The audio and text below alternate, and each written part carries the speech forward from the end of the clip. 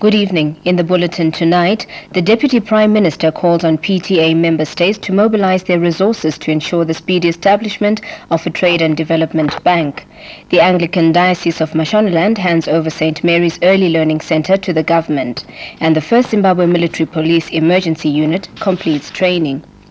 The Deputy Prime Minister, Comrade Simon Mzenda, has called on member states of the Preferential Trade Area, PTA, to mobilize their resources to ensure the speedy establishment of a trade and development bank in the sub-region.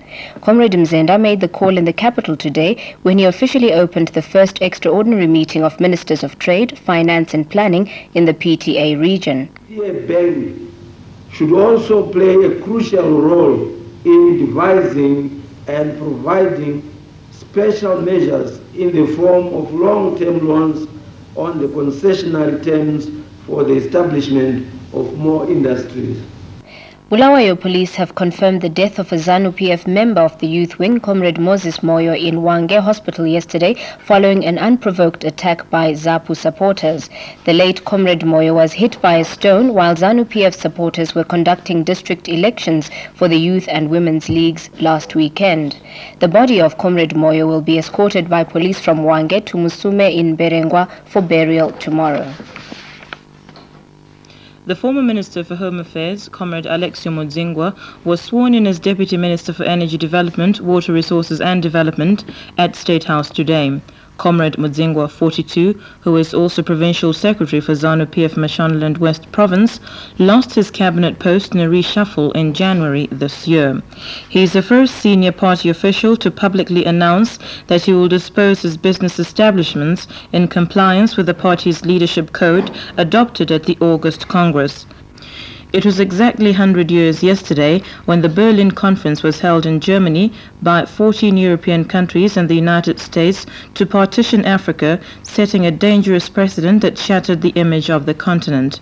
Since that fateful day, November the 15th, 1884, Africa became a hunting ground for fortune seekers, gold prospectors, followed by a rampant economic degradation that subjugated the people of the region to oppression and exploitation. The St. Mary's Early Learning Centre was officially handed over as a gift to the Ministry of Community Development and Women's Affairs by the Anglican Diocese of Mashonaland today.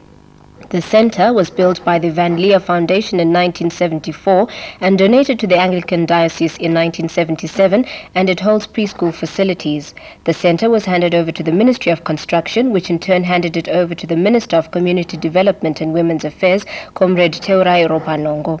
The centre will incorporate training facilities for preschool trainers who will be deployed at district level to train untrained preschool personnel and provide the necessary in-service training. It is my hope that standardization of preschool activities will be achieved by development of national core curricula for use at preschool centers and for training purposes. The 1st Zimbabwe Military Police Emergency Platoon graduated at the Army Headquarters in Harare today. ZBC reporter Joseph Madziva has more on the passing out parade. The 60 members of the platoon went through 3 months of intensive training in anti-riot, mob dispersion, elements of rescue operations covering hijackings and national disasters. The platoon demonstrated some of its newly acquired skills, such as this one involving a riotous mob.